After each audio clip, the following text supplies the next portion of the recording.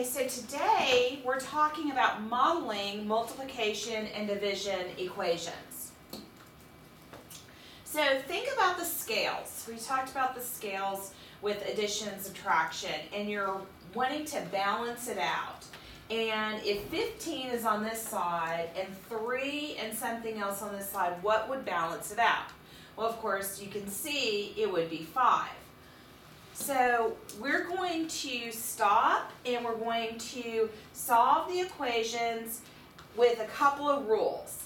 That whatever you do to one side of the equation, you must do to the other, and you always must remember to isolate the variable. Get that x by itself. And so all of these problems today are going to have multiplication or division with a variable. And we're going to model them. To show you how this is modeled, 2x is just 2 bars. And that's on this side. And then the equal sign is represented by this line that's saying whatever's over here is equal to over here. And this says equal to 10. So we need 10 numbers, not bars, to represent 10. And it's positive, so we're going to use 10 positive bars. Now, sometimes you'll see these, if it's not in color, you'll see these with little plus signs on them.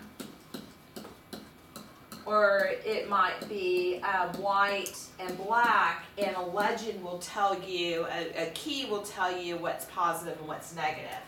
So these are all positive, 10 positive, and of course we can see that this, we would say groups to that. Whatever's over here has to go into 2 parts.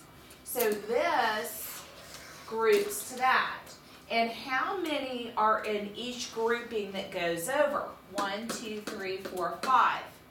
Okay? So now I go back in and I say 2x equals 10. That's my equation. 2, put in what I found to be x is 5 equals 10. And 10 equals 10. And so it checks. It checks out number-wise and it checks out picture-wise. So let's look at the next one. 3x equals negative 9. So again, my x is positive, so I'm going to use these green ones over here. And I need to represent 9 negative.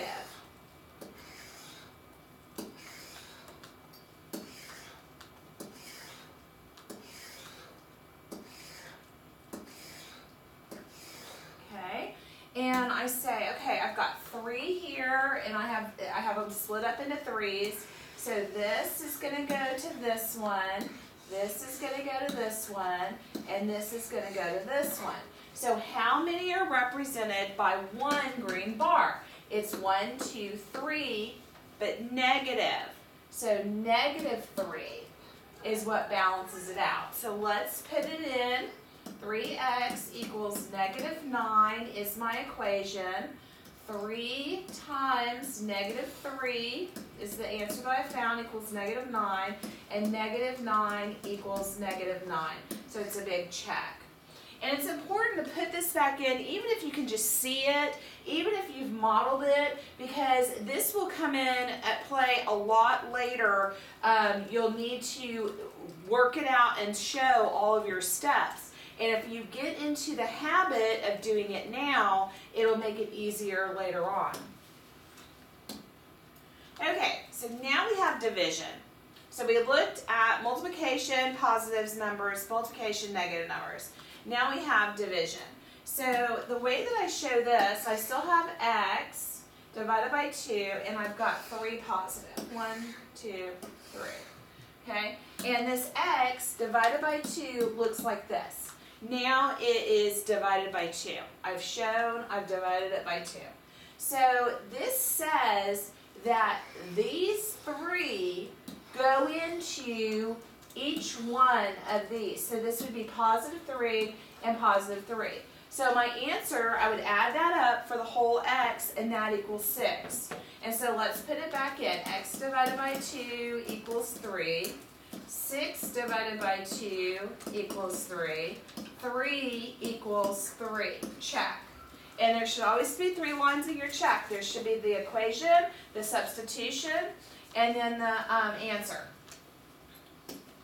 So that looks good. Okay, so this is just representing x divided by 3 in a different way, x over 3. So let's take an x, and we want to show divided by 3. So that's divided by 3. And instead of pulling these squares up, I'm just going to represent it with lines. And we'll make them circles. There we go.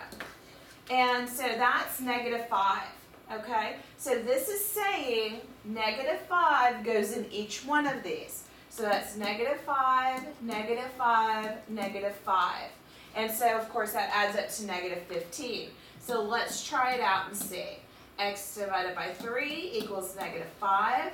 -15 divided by 3 equals -5.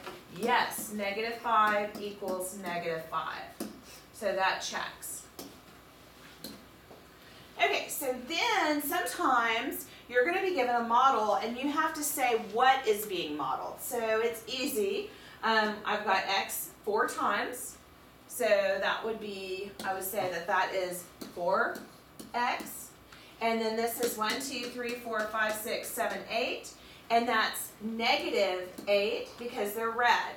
And this should tell you that negative is red. So if I'm to solve this, then that's what, so 4x equals -8. That's what's being shown here. That's what's being modeled. And so 2 of these would go here, and 2 would go here, and so forth, and so on. And so that, of course, is 2 negative going into each one. So that's my answer. This is worth -2, and this is worth -2. All of these are worth -2. So 4 times -2 equals -8. 4 times -2 is -8. So therefore, -8 equals -8, and it checks. Okay, what equation is being modeled? So does this look like multiplication? It's divided up, so that would be your clue that it's division. And so it's x, and it's divided into 1, 2, 3, 4, 5, 6. X divided by 6. And this is 4 over here, positive. 1, 2, 3, 4. And that's equals, so my equation is x divided by 6 equals 4. And so this is saying 4 of these go into each one of these pieces. So I'm going to have 4 all the way down. And so I add that up, and I get 24. So I put it back in. 24 divided by 6 equals 4. Yes, 4 equals 4. I'm all set. Now, if you got something weird here, and 4 didn't equal 4, you'd say, I did something wrong, and you'd go back in and try it again.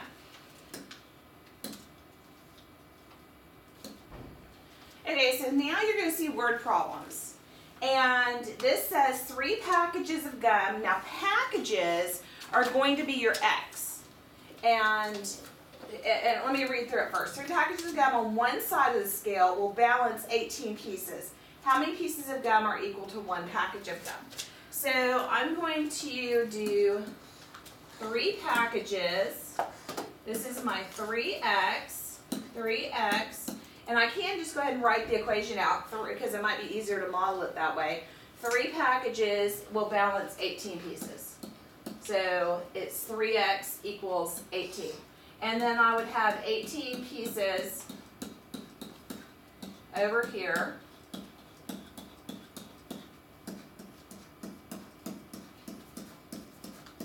Okay, and so how many would go into each one? Well, it would be 6. 6 to a package.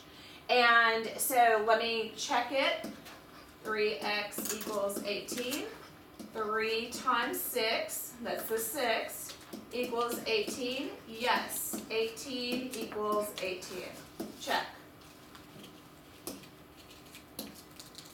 So here's your homework check, and you're basically going to have to model on your own paper how to solve this and how to solve this one, and put your your number answers into your Google Doc in Edmodo. And then you have a couple more to model and then to put the answers in. And these are the word problems with the boxes and the pins and balancing them out. And it's just putting into words what the equations say. So try this out and we'll go over it in class.